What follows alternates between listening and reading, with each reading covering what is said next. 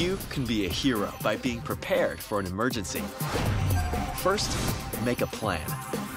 Call a family meeting to plan for things like how to connect with loved ones after an emergency. There. Or your escape route. Baymax! I am not fast. Build a kit.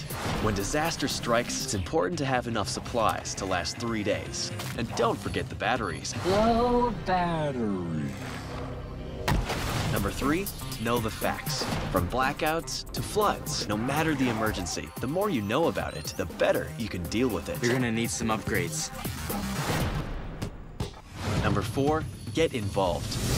Lend a hand in your community to help others know their role in an emergency. You guys, do you feel this? We're gonna be heroes! You can be a hero by being prepared. Yes! Visit ready.gov/kids for more preparedness tips.